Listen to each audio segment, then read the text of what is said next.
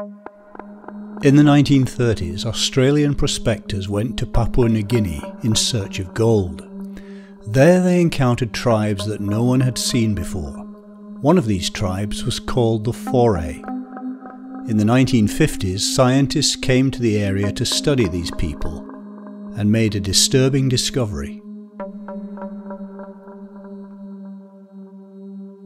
Out of the total population of the Fore, numbering about 11,000, roughly 200 people died each year from an unknown disease. Patients at first had difficulty walking and speaking, then began to suffer tremors, and in the later stages of the disease lost all muscle control. They couldn't get up, they couldn't feed, and inevitably they would die. The Fore called this disease Kuru, which means trembling, and it's the name by which it became known in medical literature. A curious thing about it was that almost all the patients were women and children. Scientists searched for years to uncover the cause of the mysterious affliction, and finally they found it: cannibalism. The Fore cooked and ate their dead, and they did it as an act of kindness.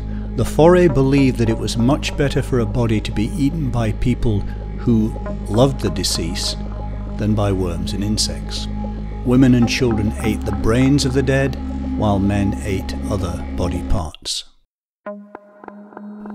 The most interesting aspect of the disease, it turned out, was that the pathogen which causes it isn't a virus, a bacterium, a fungus, or a parasite.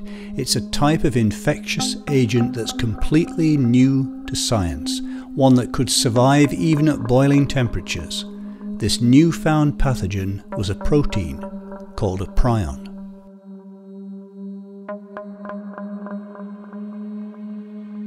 Prions are proteins often found on the surface of our cells, but if we eat infected meat, eventually the protein reaches the brain and its structure changes and becomes misfolded. The effect of the misfolded protein is to cause neurological damage and ultimately death. After this discovery was made, the Fore stopped their human-eating ceremonies. Although it's difficult to be sure that Kuru has completely disappeared due to the long incubation period of between 10 and 50 years, researchers think that the last Kuru patient died in 2009. In 2012, the epidemic was officially considered to have ended.